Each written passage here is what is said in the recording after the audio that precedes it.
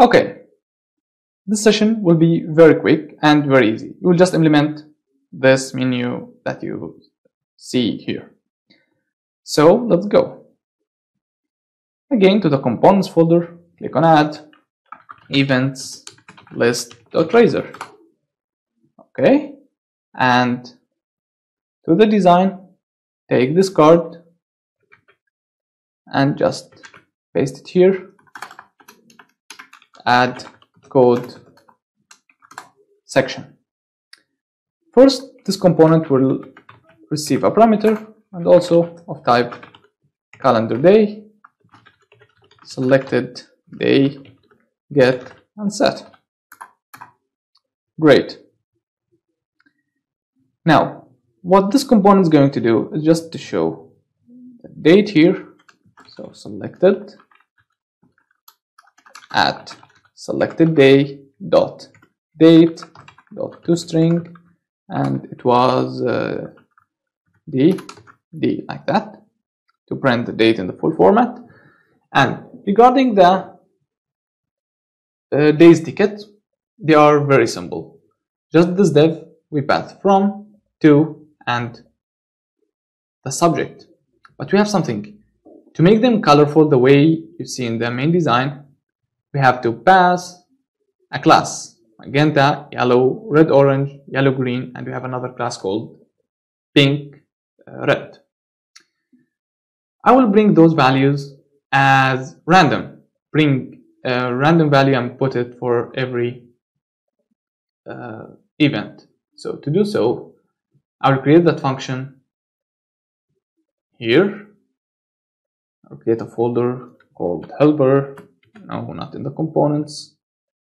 Here, helper. Yes. So this one called random color helper.cs.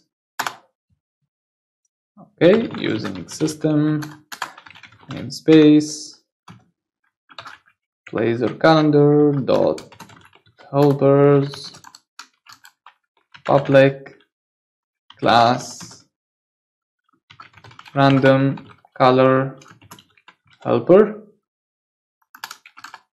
Okay, I will create a private static random object, random like that, and I will create a private static list or array. It could be of type colors, color classes, like this.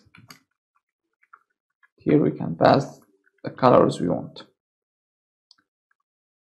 So first we have magenta, we have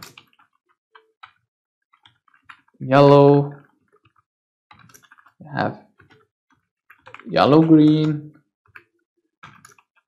we have pink red, we have red orange. Okay, discard or retry.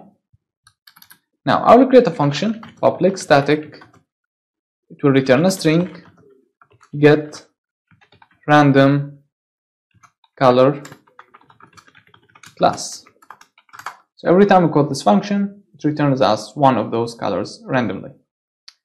To do this, return, it's a very easy, color classes random.next from generate a value for me between 0 and color classes dot length. So in this way, it will generate a random index between 0 and 1, 2, 3, 4, 5, and 5. Return that value from that array. So go back to the events list. Whenever we set the selected day, here, that for each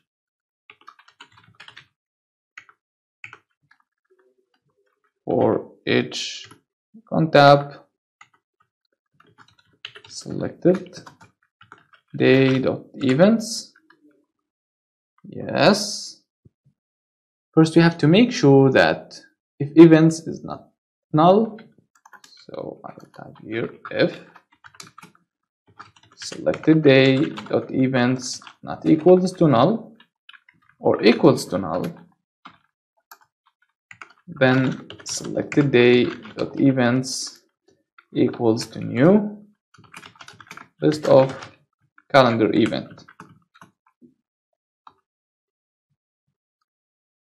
We can do this one, or we can, if selected day dot events equals to null, we can also print h3, exactly this one,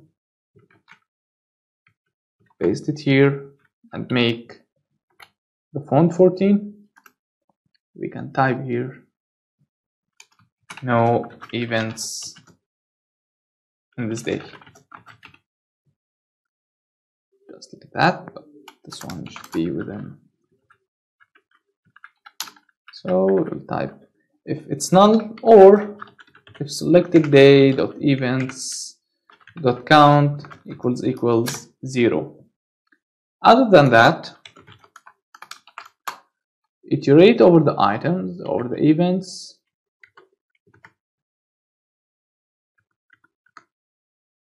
Yes, and with every iteration.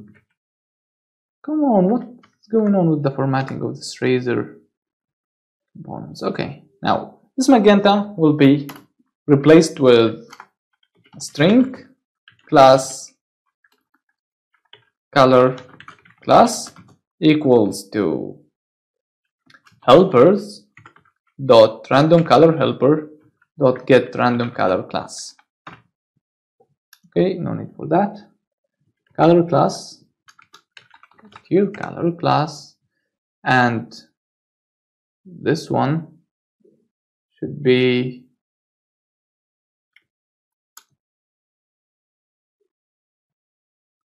should I close it?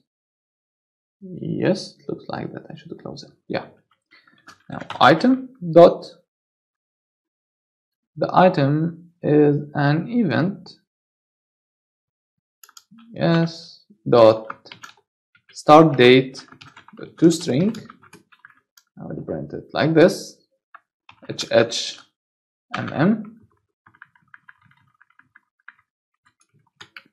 to end date, and here we can print the subject, item dot subject. We can remove this safely. Yeah, just a very easy and basic component. Now let's go back to the index. Where is the index? Index. Pages, index. Great. I will go for the design here. And yeah, we don't need anything. We can just call that events list, and also the selected day is equals to the selected day, the same for the add event. Now let's build the project.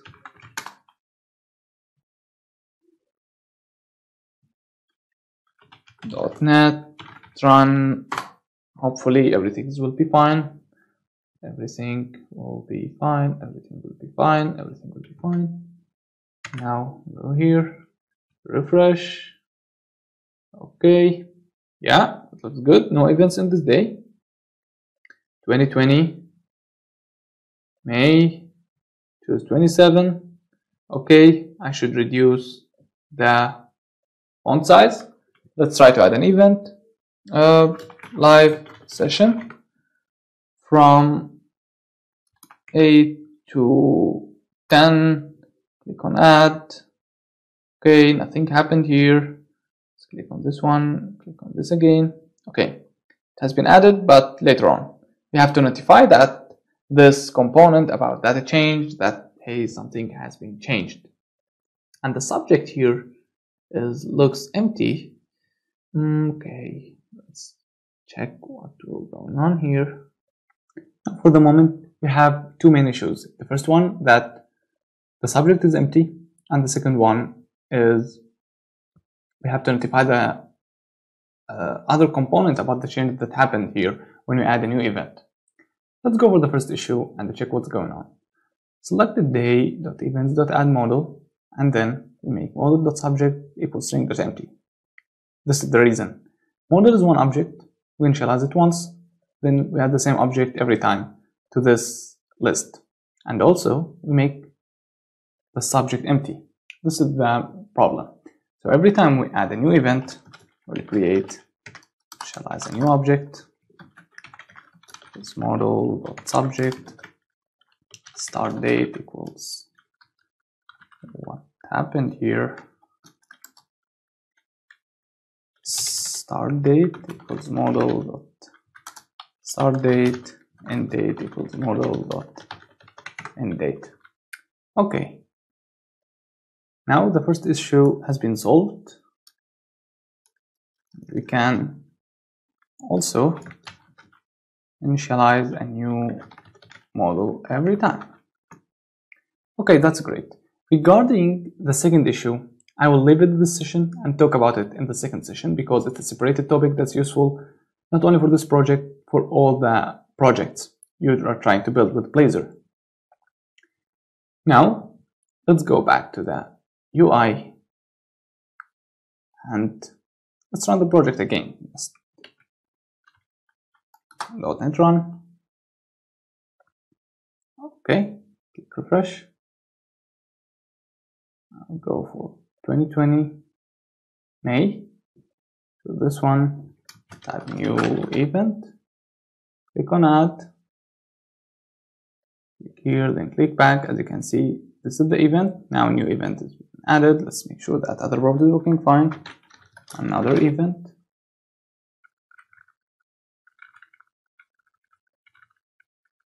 Okay, click add, go, come back. So here we go. Events is working fine, but we have another issue regarding the colors. Every time this component being rendered, it creates a new colors for the events, which is also it's an issue. So we have to solve it, and also we want to show an event here within each day. Let's go back and start with the problem of the calendar event color. If we go to the event list here, instead of making it generate a color every time, I'll make something else. Let's go to calendar event and create a new property, color, get the private set, and within the constructor, public calendar event. When we create a new event, we initialize the color with helpers.randomColor.getRandomColor class. So in this way, we generate the color only once for each event, so it will be unified across all the components. Come to event lists, remove it, use item.color. Okay, in this case, it's just perfect and generates only one color. Now let's go to the index, and we need to show here like the design. As you can see, we show the first event within the list here. So let's go for this place and look for a day that has event. Okay, this one. Copy it, and let's go back to Visual Studio here. Okay. In the template of the day, I will add an if condition, if day. Okay.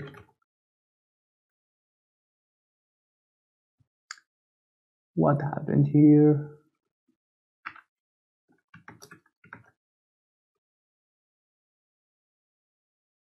Day.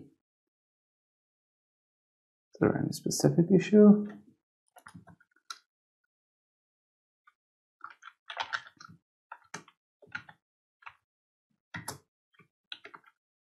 Day dot events not equals to null, and at the same time day dot events dot count not equals to 0. In this case, we'll print this one, and for the red orange, I will replace it with bar event or first event equals day dot events dot first or default, because we are sure here that there is an event because we have checked if the list is not null and has at least one event.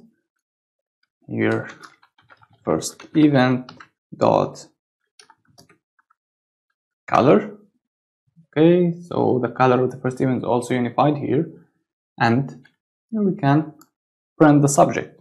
But before printing the subject, I will create an if to make sure that the subject is not too long. First event dot subject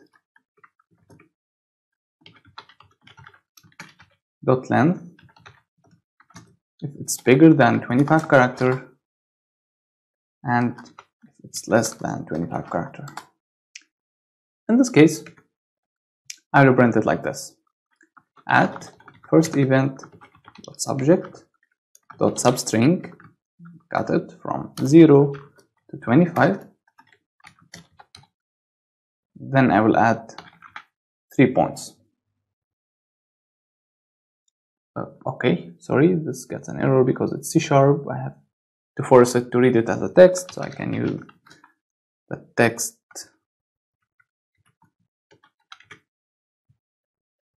element. And in the second case, if it's less than 25, just print it like this, all of it. Okay, click on that run again.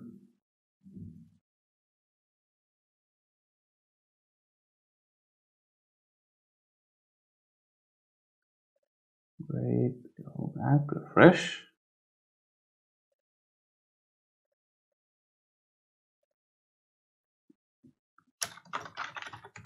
Event 10:45 finishes at 1:30 p.m. Click on add. We'll add another event. Oh, it looks amazing. This one, this to PM. Click on add. Let's click here. As you can see, here we have a new event. Click here as well. We have those two events. But this indicates to us that, hey, there is an event within this day. We can click and see all other events. Till the moment, all the functions we want to implement is just working amazing. We still have the state management and we are done. Then we can move to just call the Microsoft Graph and implement the authentication, which is a very easy process. It's not that hard. And we are 100% ready. Now, in the next video, we'll implement the state management and learn also how you can implement it across all your projects. And that's it. If you have any questions, directly post it within the comment section. I'll try to respond for it as soon as possible. And for a reminder, you can find the whole project on GitHub if you are interested in the code, if you don't want to practice with me from the beginning. Thank you so much for watching. See you in the next video.